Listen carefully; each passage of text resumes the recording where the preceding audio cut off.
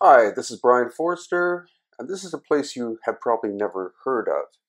It's called Abu Sir, which translates as Father of Fishes, but the original name, which is in Egyptian, is Bu Wizir, which means the land of Osiris. So it's probably designating one of the oldest sites in all of Egypt.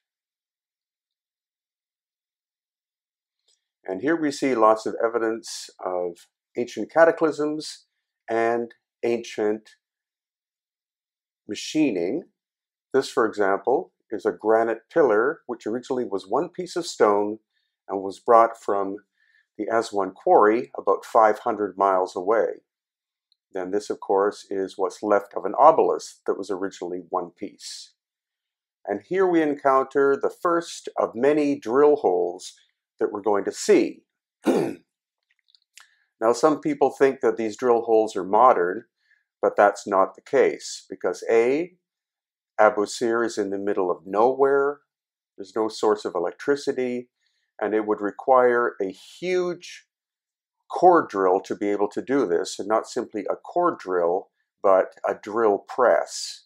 And as we'll see as the video continues, the penetration rate of the core drill is more efficient than a modern 21st century diamond drill. And there are probably more of these core drills located at Abu Sir than anywhere else in Egypt. Now we have a wall. The upper stone is limestone. The lower stone is basalt. Whether this is what it originally looked like or was a later addition is unknown, but it's likely a later addition because the megalithic aspects of the sites tend to be simply one type of stone. And here, once again, another core drill hole. And yet another. Now, if you see the striations, you can see that the feed rate or penetration was incredibly efficient. Again, more efficient than a modern diamond drill. There we have reconstruction, probably done during the 20th century. And look, yet another core drill hole. It could be that these were originally hinges in the original constructions. And then here we can see one that's broken. So you get a good look at, again, of the feed rate of the drill. And again, yet another. They're also strategically positioned.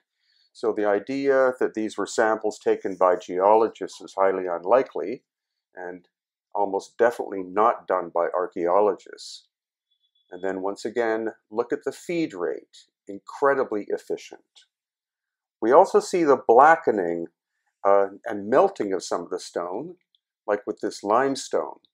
This would not appear to be a localized fire, but some type of ancient cataclysmic effect.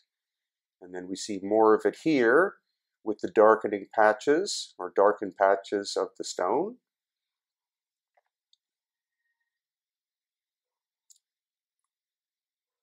And then the remains of ancient pyramids. Now, rather than simply being damaged by vandals, it does look like the surfaces literally blew off. And that is part of the theory of the ancient cataclysmic effects. And then we have an inner wall, which is quite crudely made, and an outer wall, which is megalithic and fits together astonishingly well. Again, this is limestone. You can see there's no mortar whatsoever involved. And because our tours are very special, we get access to places or aspects of sites that others do not. And here we're going into the core of the Abu Sir or Bu Wizir site, and we're going to see some more examples of very strange erosion effects.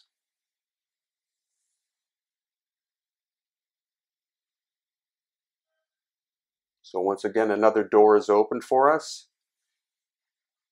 And now we're in the ancient core of Abu Sir. Whoop, tripped over the door there. So look at the erosion here on these surfaces. Again, very much darkened. This is not the result of simple sand being blown by the wind, but more likely high heat. And this, this idea was backed up by our geologist who goes with us on every one of our tours. And here again, look at the excessive erosion.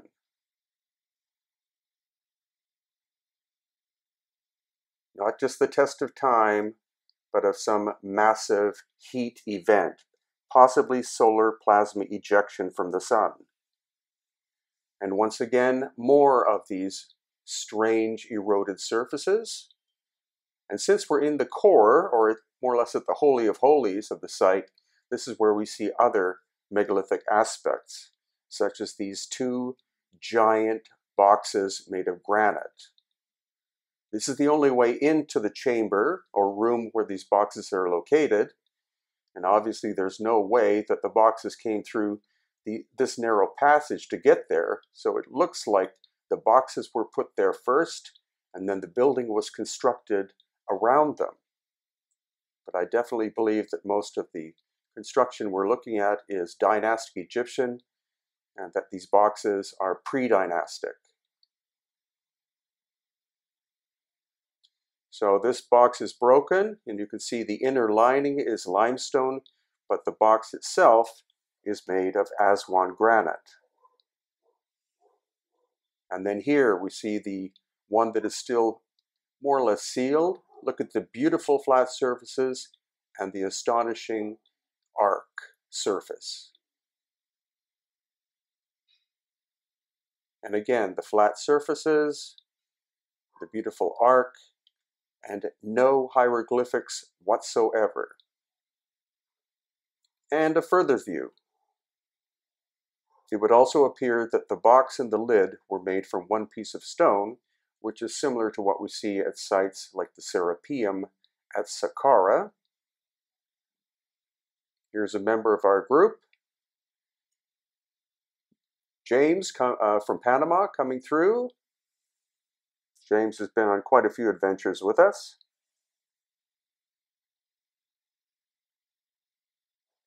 And again, beautiful flat surfaces and basically perfect arched curve there that you can see. And then this slab of stone, we haven't been able to positively identify what the material is. It looks sort of like basalt, but it's much denser.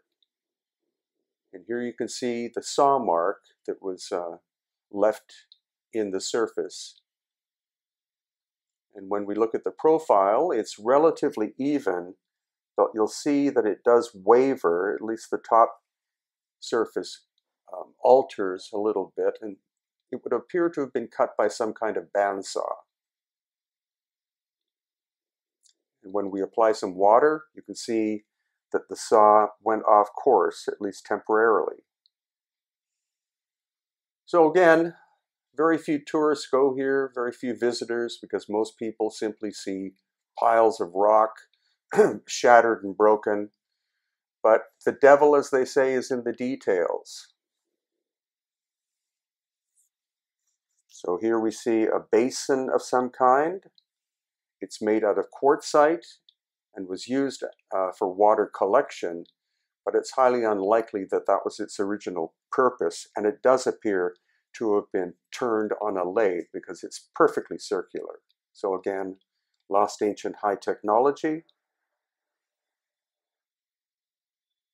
And then another surface here in basalt. You can see the striations of what was a massive, excuse me, circular saw, about 20 feet in diameter and approximately 3/16 of an inch thick. We have no material in the 21st century that could accomplish that, not even tungsten carbide or cobalt steel. It's beyond that. Another circle. Then here, eroded surfaces, again, that appear to be heat. And this is basalt. And then as we study in detail more, once again, you can see the surface is sloughing off, which is not the way that basalt naturally erodes. And here again, relatively obvious sign of excessive heat striking the surfaces. So rather than Abu Sir simply being a structure that was destroyed by conquering armies or civilizations, it appears to have been destroyed by a cataclysm. And once again, more machine marks, not modern.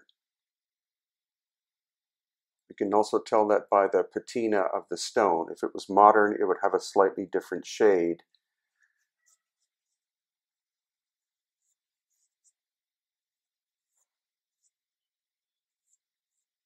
Again, almost everything here has been shattered and broken. It was, of course, used as a quarry, but I honestly believe that it was struck by some kind of cataclysm, maybe 12,000 years ago. Scientifically, we know that there were a number of cataclysms that struck the Earth at that time. And here, quartzite with scorch marks on it. So, in a following up episode, we're going to be going to the sister site of Abu Sir. And so stay tuned for that. This is one of my latest books, Lost Ancient Technology of Egypt, Volume 2, at Amazon.